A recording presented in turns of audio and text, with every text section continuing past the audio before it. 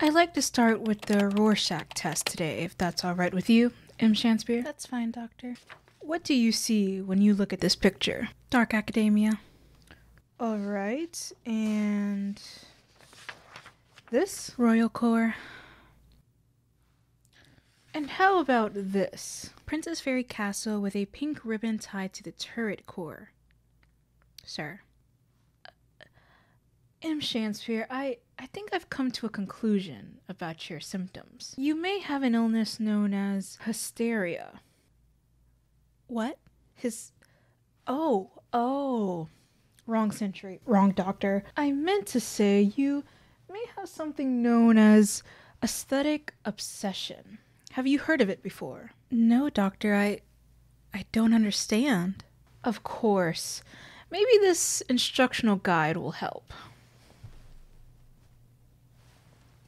Like most hard-to-understand concepts surrounding civilization and philosophy, the history of aesthetics can be traced back all the way to ancient Greece. During the time of Plato and Aristotle, philosophers were enamored by the idea of beauty, though it's important to note that an exact translation of the word may not have existed at the time. They were curious about the purpose beauty held and the required characteristics that made it beautiful in the first place. The study of beauty was often in relation to the arts, such as visual art, literary art, and musical art, all referred to as craft or techne by Plato. I've read 5 sources covering the philosophical history of aesthetics for this video, and I'm going to be honest with you. I didn't understand fuck all of what I was reading, but I'll try my best, which is all this channel ever asks. According to Roger Scruton, a fixed definition of aesthetics is hard to come by.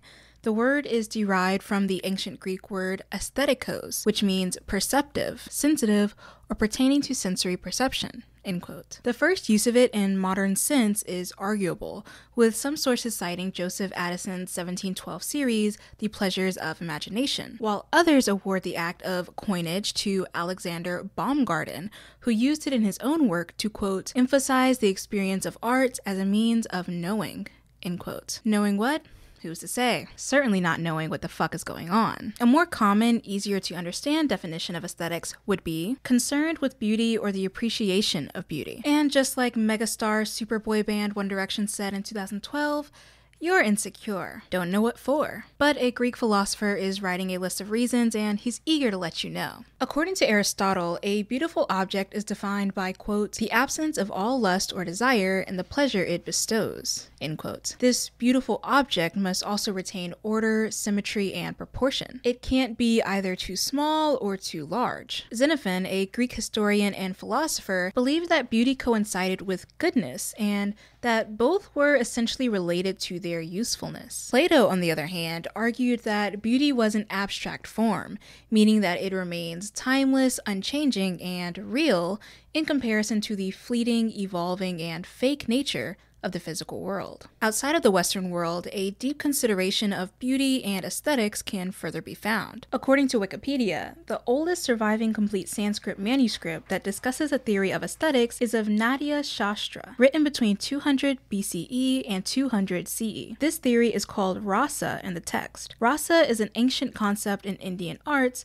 about the aesthetic flavor of any visual, literary, or musical work that evokes emotion or feeling in the reader or audience, but that cannot be described, end quote. In Africa, the closest term to art, according to Malidoma and Sombufu Some, two cultural emissaries of the Dagara of Burkina Faso, is the term sacred. This is exemplified by Congo Nkesi power objects, which are, quote, objects traded on the contemporary art market on aesthetic value, and whose purpose is to serve in rituals of personal and community healing, end quote. What we find aesthetic has surely evolved since the time of Aristotle. Well, kind of. Symmetry still seems to be a big indicator of beauty. Even size remains a factor in what we find appealing, unfortunately. In 2012, Lorraine Cosmetics sponsored a Britain-wide beauty contest in order to find the most beautiful face in the region. The winner, Florence Colgate, was chosen based on the following reasons. She has large eyes, high cheekbones, full lips, and a fair complexion. Symmetry appears to be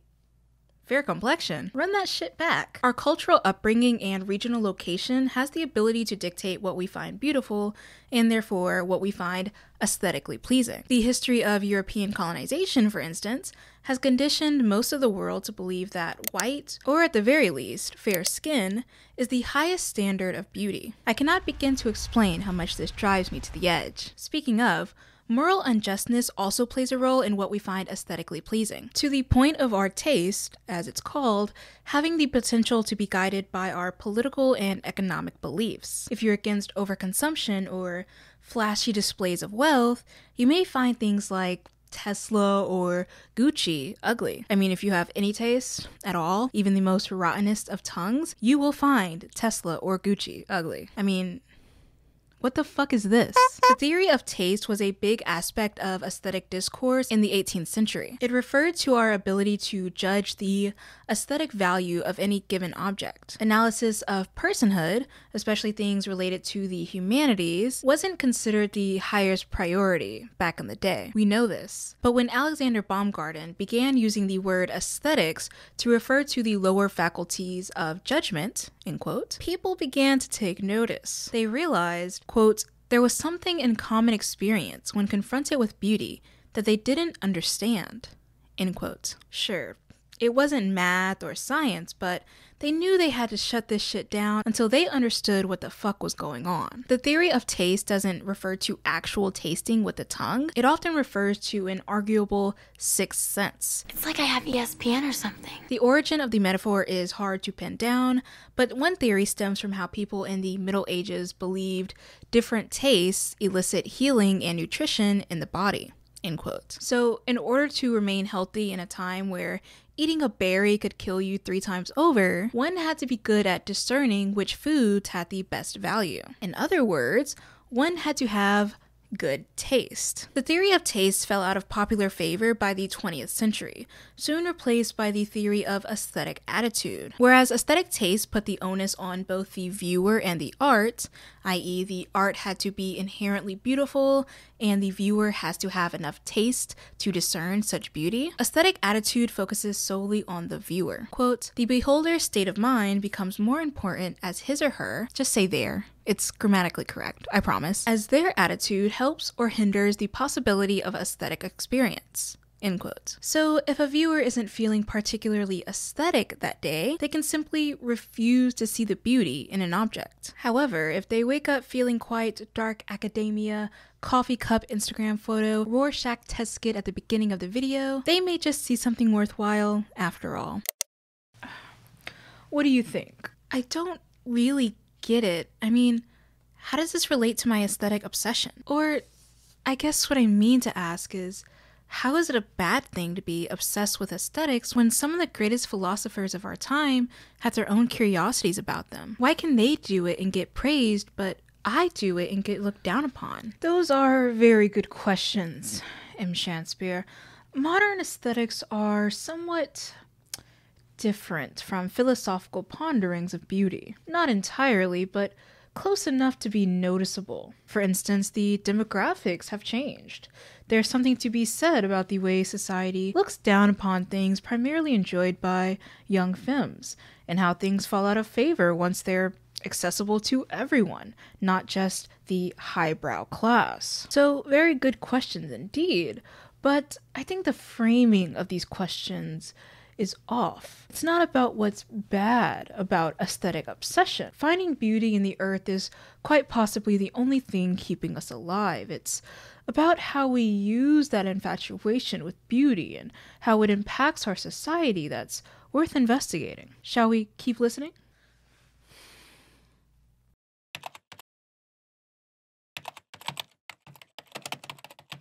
The emphasis that aesthetic attitude places on the viewer is somewhat similar to what Roger Scruton calls the idea of self-definition in aesthetics. We make our own way, no longer hindered by clear-cut philosophies relating to beauty. And as Scruton further argues, this act of self-defining seems to be the major task of modern aesthetics. When we think of aesthetics in the 21st century, we often think of hyper-specific Instagram feeds or the unending wormhole of aesthetic niches on Tumblr.com. As our relationship with technology grows more sophisticated, and by sophisticated I mean as computers and algorithms begin to take over our very sensibilities, our idea of beauty is becoming increasingly related to what we see on our screens. And that's not entirely a bad thing. Jordan Sellos, author of What's Up with Our Obsession with Aesthetics, argues that aesthetic niches on social media allows us to be versatile in our style and even our identity. Aesthetics also help us put names to the fashion and decor styles we find most appealing, especially if we're new to those communities. But above all, aesthetics make us happy. They provide connection, relaxation, and satisfaction in life. Studies even show that people are more happy when they live in an aesthetic city, or if they have the means to experience beauty. Wait, isn't have the means to experience beauty paradoxical? Because you can find beauty in just about anything. You don't need money or resources for that, right? Wrong. Sorry for yelling. While it's true that beauty can exist everywhere, social media's marriage to aesthetics have unfortunately warped our expectations of where to find it. And just like every other god-forsaken thing on this planet, we've chosen to find beauty in our own biases. Aesthetic niches are often wrought with exclusion due to the systems we have in place outside of social media. For instance, a world that values white skin as an indication of beauty is going to feature aesthetic niches predicated upon the beauty of white skin. But don't let me talk your ear off. Let's read some toe mail, shall we? We just got a letter. We just got a letter. We just got a letter. Wonder who it's from? Hello. A subscriber named Marley states, I'm a member of the Nymphette aesthetic community. It was developed largely by BIPOC girls and femmes on Tumblr to romanticize the carefree attitude and innocence of girlhood, something many of us did not get to experience due to racism. We really did our best to make the space inclusive of and inviting to different experiences, but it's impossible to escape the association of youthful and innocent femininity within white girls. This was so much of an issue that the pro-eating side of Tumblr co-opted the aesthetic, rebranding it WAIF. These people harassed others in the community by using racist rhetoric, including the adultification of black girls and hypersexualization of fat bodies. The WAIF iteration has morphed into the immensely popular coquette aesthetic now. Without examining the history of what's viewed as soft and innocent, this version of the aesthetic will continue to be inherently racist and fatphobic. Another subscriber states, I would like to point out that things such as goblincore are anti-Semitic. Goblins are often pictured as hook-nosed, green-skinned, money-hungry, and dirty,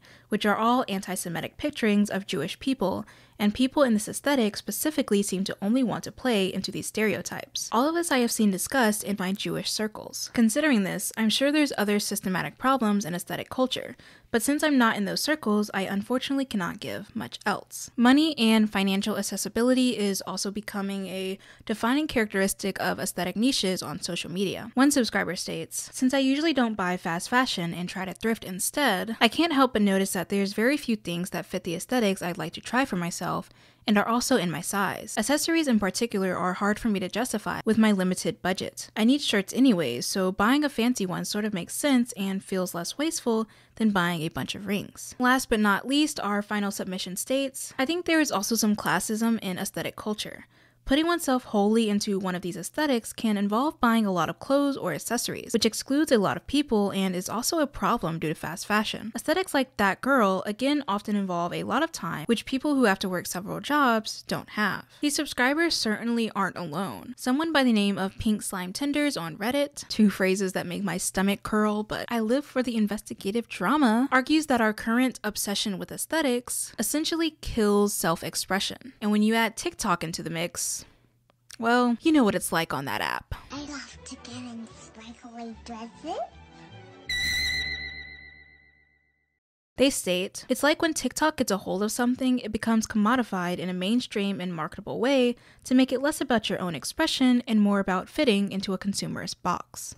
End quote. From large aesthetic-based Shein hauls worth hundreds of dollars to hyper-specific instructions on what to buy in order to be seen as your goal aesthetic, this certainly seems true. But even further than that, the time frame between these aesthetic trends are dwindling at uncontrollable rates, leading to even more requirements needed to fulfill a look and subsequently even more consumption. Melanie Suryarakchi is the author of Microtrends and Overconsumption: Fashion Consumerism in the 21st Century. And they essentially argue that the era of the influencer has resulted in the reduction of fashion cycles. They note how fashion trends have been around at least since the 14th century, when elites showed their wealth through certain trends. In order to influence their own style, average people depended on magazine editorials, fashion shows, and red carpet looks from models and celebrities to determine what was in style. This isn't wholly different from how we go about trends today, save for two conditions. Influencers are now added to the melee of elites we seek guidance from. This isn't inherently bad, I don't think, but when you add the internet to the equation, most things go to shit. Whereas earlier fashion cycles lasted on average between 5 to 10 years, according to Suryarakchi, the internet has reduced these cycles to 3 to 5 months. And that, dearest reader, is how a microtrend is born. Suryarakchi defines a microtrend as trends that rise in popularity rapidly. However, their fall is equally as swift, end quote. With online buying and fast fashion, followers can emulate trends they see on their favorite model, actress, artist, or social media personality in a matter of hours, end quote. And unfortunately, those clothes often end up discarded once the trend dries up. According to Suryarakchi, the waste from single-use outfits created approximately 95 million kilograms of waste in 2019. The production of textiles has doubled, and our buying habits have increased, with the average person purchasing 60% more clothing garments, end quote. So it's okay when the elites participate in trends, but not when the commoners do?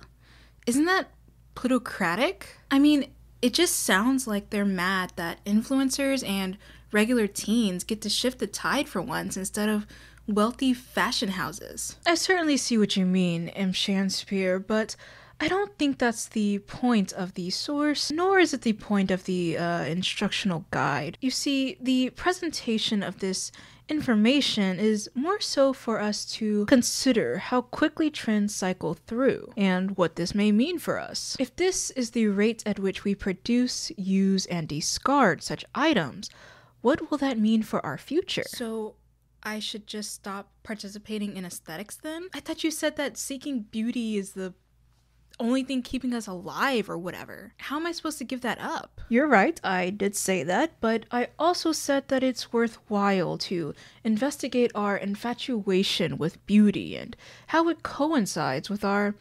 technological habits. Do you happen to use Instagram, Tumblr, or anything like that, M. Shakespeare? I'm sorry, what?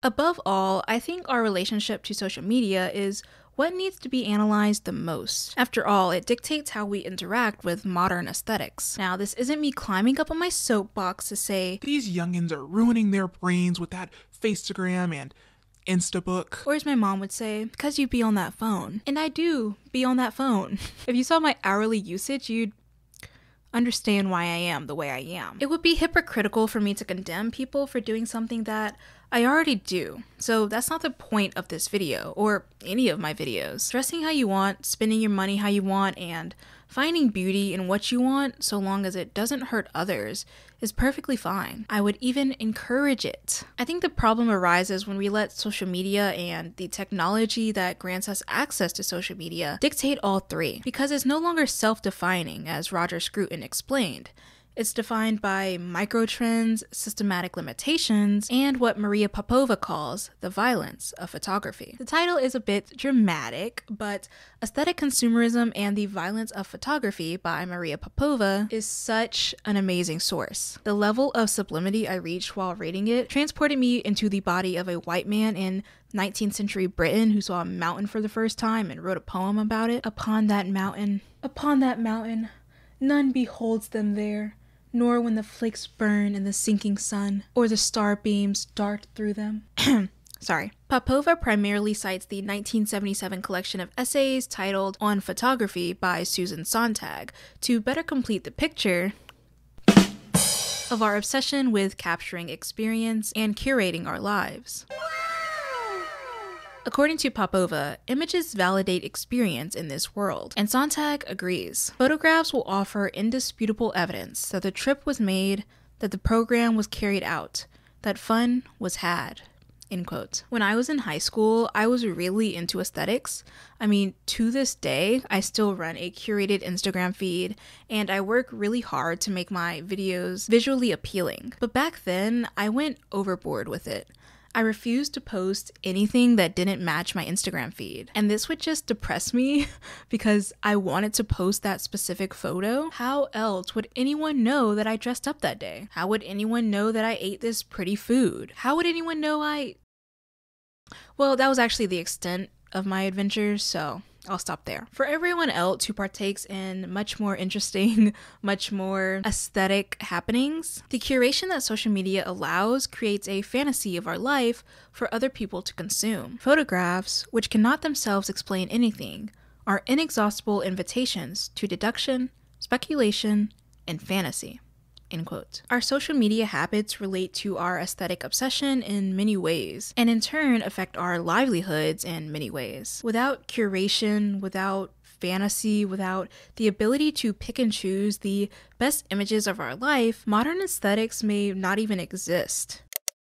If a dark academic takes a picture of their coffee cup and handwritten journal, but no one's around to see it in the dark academia hashtag, does it make a sound? If we cease to experience life through tiny squares, lenses, and screens, does life cease to exist? Sontag talks about how most tourists feel compelled to put the camera between themselves and whatever is remarkable that they encounter. Unsure of other responses, they take a picture. This gives shape to experience. Stop, take a photograph, and move on. End quote. This is vastly different from the practices that were basically held as law in the Romantic era. Poets would go out into nature and view a rushing stream or even something as simple as a cloud moving over a field of flowers, and they refused to put anything between them and that experience. Sometimes they sounded scared in their recollections, like they were almost insignificant in the face of such natural power. We often stop ourselves right at the edge of feeling that emotion, choosing instead to experience it through the smaller lens of our camera or phone. Anything that's too large, that's too powerful, even things that we may find small in dimension, we have to fold up in order to digest. And on the other hand, we're also too afraid to let that moment pass without some souvenir that it happened. I survived coffee in the park. I survived this sunset. I wore an outfit that made my heart race and I didn't die. All photographs are memento mori. To take a photograph is to participate in another person's or thing's mortality, vulnerability, mutability. Precisely by slicing out this moment and freezing it, all photographs testify to time's relentless melt. We fill our social media timelines with images, as if to prove that our biological timelines, our very lives, are filled with notable moments, which also remind us that they are inevitably fleeting towards the endpoint of that timeline. Mortality itself, needing to have reality confirmed and experience enhanced by photographs, is an aesthetic consumerism to which everyone is now addicted. Well, what do you... Shakespeare?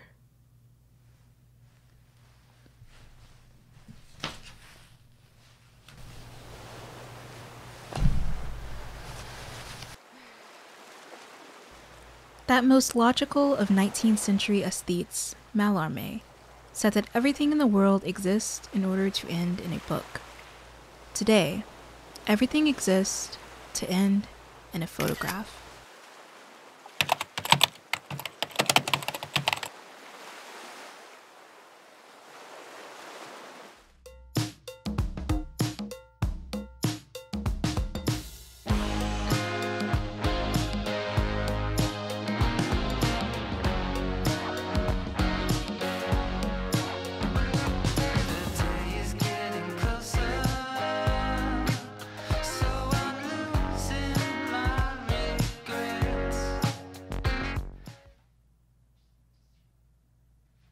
Come on, Pepper. This is exemplified by Congo Nkisi. Don't know how to pronounce that. Pepper, don't you dare. Don't you dare. Cinnamon. Melia. I'm gonna cry. I might actually cry.